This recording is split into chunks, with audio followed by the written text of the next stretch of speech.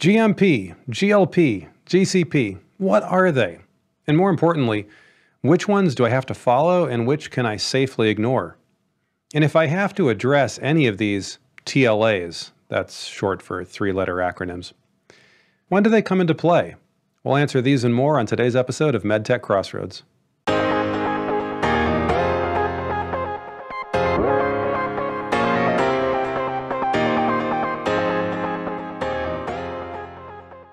Today's show is really all about quality. When we talk about good manufacturing practice, good laboratory practice, good clinical practice, we're talking about what people refer to as quality systems.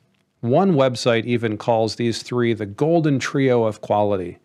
And from a medtech perspective, that's not far from the truth. But the medtech community is actually a latecomer to the world of quality systems. So before we talk about GMP, GLP, and GCP, I want to give you a little history. William Edwards Deming is known as the father of quality. Deming was born in 1900 and initially trained as an electrical engineer, later moving into mathematical physics and statistical process control, helping to rebuild Japan's post-war infrastructure. He was in Japan, giving a lecture on statistical process control. On that trip, he was discovered by the Union of Japanese Scientists and Engineers, who asked him to consult with them not on statistical process control, but on his theories of management.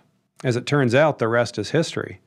And with Deming's insights, Japanese industry pulled ahead of its American counterpart, creating products of unrivaled quality at the time. Deming had some revolutionary ideas.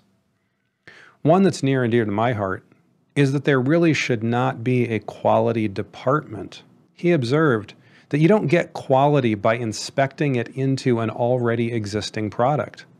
You get quality by empowering all layers of the organization to constantly improve. Allow them to take pride in their work, how they're bringing quality to their part of the organization. Quality, not quotas. These ideas and more can be found in Deming's 14 points published in 1987. From these beginnings, quality systems thinking has spread all over the world. At root, the idea is creating processes that can be observed and improved, and that's what should drive production. Gone are the days of a single person plying their craft to create a complete finished product. Now we need a way for lots of talented people to work together harmoniously without dropping the ball or playing the blame game. But Deming's ideas don't happen overnight or automatically. They require good faith and a lot of hard work, as anyone who's ever worked under a quality system or built one can attest to. But when they work properly, they can smooth the path for everyone. In a nutshell, quality systems thinking is all about the processes you follow before, during, and after development and production. Just keep in mind, you can't inspect quality in afterwards. You just can't do it. And this is a common fallacy that we see at all stages of the product development process. Many entrepreneurs come to us at Into Being with a mostly designed product, but it hasn't been designed under GMP. Sometimes they come to us having completed some bench testing, but it hasn't been done under GLP. Fortunately, it's hard to conduct clinical trials in the US without at least paying lip service to GCP or good clinical practice. But that doesn't stop innovators from designing clinical trials without input from FDA. And that's really another topic and the subject of a completely different episode. So what are GMP, GLP, and GCP? GMP, Good Manufacturing Practice, or 21 CFR 820, is the regulation in the US that in general, and although there are exceptions, medical device companies need to follow in the development, production, and distribution of medical devices. GLP, Good Laboratory Practice, or 21 CFR 58, is the regulation in the US that again, in general, although there are some exceptions, medtech companies, not just medical device companies, need to follow in non-clinical testing or bench testing to support applications for research or marketing permits for products regulated by the Food and Drug Administration. GCP, or Good Clinical Practice, comprises a number of regulations covering everything from protection of human subjects to the role of institutional review boards to regulations regarding financial disclosures for investigators to make sure that there's not a conflict of interest. This is all for those who are developing evidence to support the safety and effectiveness of investigational drugs, biological products, and medical devices. FDA says that clinical investigators who conduct these studies are required to comply with applicable statutes and regulations. These laws and regulations are intended to ensure the integrity of clinical data on which product approvals are based, as well as to help protect the rights, safety, and welfare of human subjects. So I'd love to cover each of these in detail in another video, but for today, the questions we want to look at briefly are, which of these do I have to worry about? And when do I have to worry about them? Assuming that many of you are entrepreneurs developing medical technologies, I'm going to answer this from your perspective. Many medical device clearances will involve the application of not only GMP, but also GLP and GCP, and usually in that order. The good news is that GLP and GCP are usually the responsibility of your test lab and clinical partner, respectively. But here's the catch.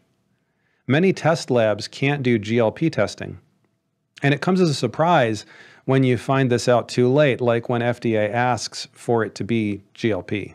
And most institutional review boards address the basics of GCP, but we've noticed over the years that it really pays to have a familiarity with at least the basics of GCP, because most research institutions are doing what they need to do to protect patients, but they're not really doing this research most of the time for FDA submission. FDA will pay particular attention to how that data is collected, more so than the average peer review committee. As I said before, I'd like to do a whole episode on the dangers of complying with GCP, but failing to do a pre-sub with FDA to discuss the clinical trial design. But that's for another time. You can perform a perfectly valid test that FDA nevertheless finds unconvincing. So for GLP and GCP, from the entrepreneur's standpoint, learn about them. Keep in mind that your provider for bench testing or clinical testing may not have specific experience in FDA submissions, so keep watch out for that. As for GMP, a word to the wise. You don't need it all in place at day one, but once you start moving, you're going to need to comply with certain parts of it, and the rest later on as you move forward. As an example, design controls, which we've covered on the show before, is an important part of GMP, and it applies to many, many medical device development projects. FDA clearly tells their inspectors two things, and from these we can find a really appropriate place to start ramping your internal quality system. FDA says that the firm's development of concepts and the conduct of feasibility studies are not subject to the design control requirements of the regulation. However, once the firm decides that a design will be developed, a design plan must be established. A firm will determine when it will begin to apply design controls. However, design controls must be applied no later than the time the firm approves its first set of inputs. So once you formally approve your first set of inputs, you need to be under design controls, which are an important early part of GMP. So why not wait until the last minute to implement this, to approve your inputs? Sign them off a day before shipping product. What could possibly go wrong? FDA also says this to their inspectors in the same document. Confirm that acceptance criteria were established prior to the performance of verification and validation activities.